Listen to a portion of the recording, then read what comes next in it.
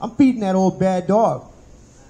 And so right now the new dog is a little puppy and doesn't have that much strength over the will, but it comes with that omnipotence of God, and it starts growing as you drink down the washing water of the Word, that pure spiritual milk of the Word. And this dog starts strengthening and getting stronger and bigger. And then this dog, you starve this dog, the bad dog, you starve it. You don't give it what it wants.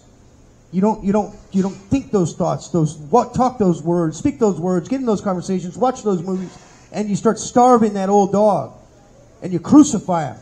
Those who belong to Christ have crucified the passions of the flesh. And this dog starts getting stronger, and then after a while, you're like, wow. And it's not in our strength. This is not by strength nor by might, but by my Spirit, saith the Lord of hosts. Remember, and that's why it says, if by the Spirit you put to death the misdeeds of the body, you shall live. What does that mean? That means that if I go and become a Mormon, and I try to do all this stuff on my own strength, and be a good person in my own strength, I can be a good person right on my way into hell. Because no flesh shall boast before the Lord. I am not saved because of my good works, but my good works are evidence of my salvation. My good works could never save me. You got that scale. You got, on this side, you got a debt, an infinite debt, because I sinned against an infinite being. I incurred an infinite debt. And on this side of the scale, how am I ever, as a finite being, ever going to tip that scale in my favor? It's impossible. It's illogical. They need to start teaching logic in school. I mean, because it's just impossible. It's illogical. It's like, it doesn't make any sense. It's a futile attempt. Futile. It's illogical. I could never, no matter how many times I go and do good things, if I lived 1 billion lives, I could never tip that scale in my favor. That's why Christ, the Messiah, our Redeemer, our sacrificial lamb, had to be fully God, and was, and is, and always will be, fully God and fully man. See, in a sense, like I've said before, he could take it and put his hand on the human, and put the hand on God, and he's the only mediator between God and man. And so, excuse me, 7 things God hates, 6 that are detestable to him. Now, this doesn't mean that there's only 7 things that God hates. God hates a lot more than just these. But I wanted you guys to have an idea of what does God like and what does He not like.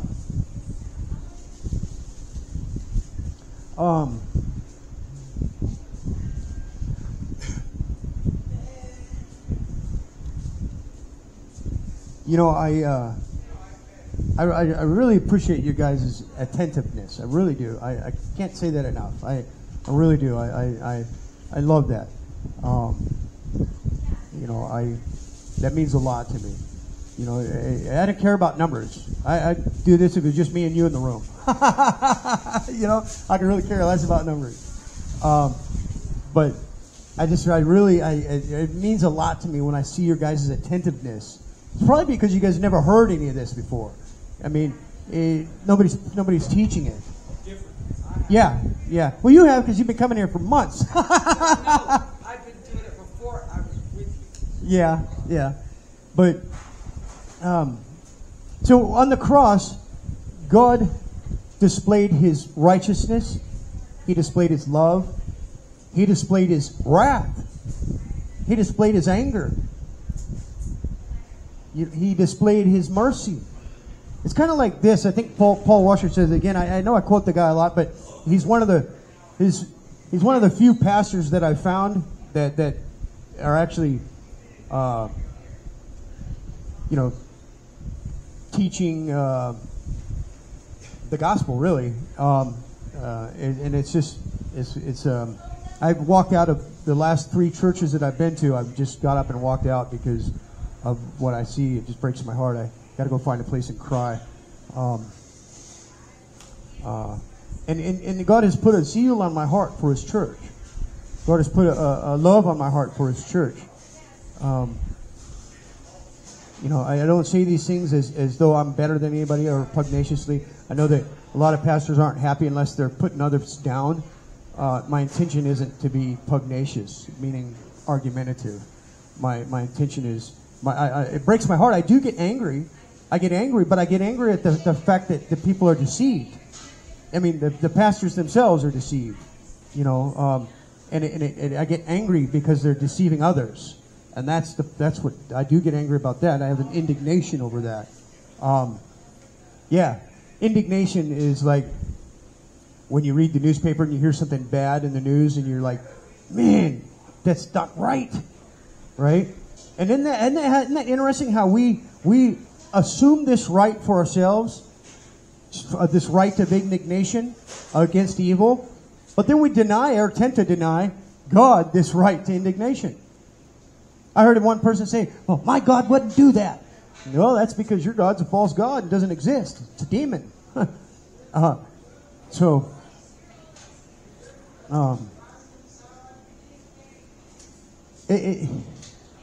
Because faith has to be founded on truth. Otherwise, it's no good. Faith without truth is not saving faith. Excuse me. So how are we justified? We are justified because of the merit of Christ, the work of Christ in our behalf, the sacrifice of Christ in our behalf, the blood of Christ shed for us. You know, that's what we are bought with. The church, the twice born, we were bought with the blood of God. Amen. Isn't that amazing? That is absolutely amazing. What an awesome God. Yep. What an awesome God. Oh, yeah. And so back to the pride. A prideful person rejects God's grace and mercy and says, no, because he's prideful. You know, pride is wicked. And it's interesting because you hear all around the world, oh, you gotta love yourself more. Oh, you gotta have faith in yourself. These are Luciferian thoughts. These are satanic thoughts. You know, if you were to go to the Church of Satan and ask them what they believe in, I'll tell you what they believe in. Do what makes you happy. You got to love yourself more. If you like it and it makes you happy, do it. Your happiness is what's important. But what does the Bible say? You were bought by the blood of the Lamb. You belong to Him. You are not your own. You were made to glorify and honor God. That's the chief end of man. To know, enjoy, worship, honor, and glorify Christ. This is our chief end. Meaning, this is our purpose.